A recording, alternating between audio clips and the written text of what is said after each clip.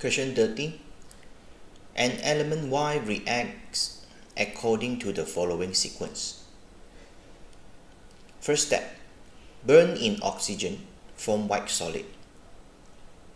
So all the elements after they burn in oxygen, they will form white solid. So therefore, this one is too general. They will all form oxides. Aluminum oxide, calcium oxide, magnesium oxide, and phosphorus oxide. After that, the white solid, all the oxides, reacts with HCl, form a solution. Solution means is clear, means the solid dissolves. So we know that aluminum oxide, calcium oxide, and magnesium oxide, they all will react with the acid. Okay, because calcium oxide and magnesium oxide is the basic oxide. It will react with acid. Aluminum oxide is amphoteric, so this one will react.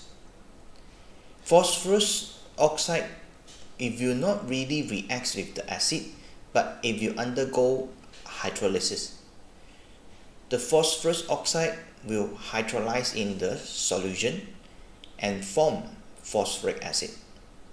Okay, therefore, all the four white solid will react with the acid solution, form a clear solution. So means the second step also quite general.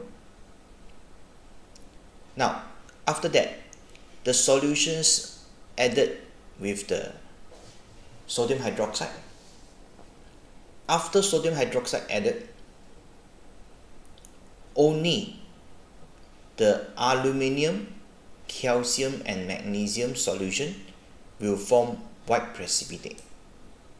So it will form aluminum hydroxide, calcium hydroxide, magnesium hydroxide. So only these three. Okay, after that, when sodium hydroxide add in excess, it forms solution, means the white precipitate dissolves, means soluble in excess. So we know that aluminium hydroxide will soluble in excess of sodium hydroxide. Okay, the equation is this: aluminum hydroxide with excess of hydroxide will form this compound, and this compound is soluble in water. For the calcium hydroxide and magnesium hydroxide, it will not really dissolve or soluble in excess of sodium hydroxide, because when the hydroxide is more, it's going to form more precipitate, means it won't dissolve.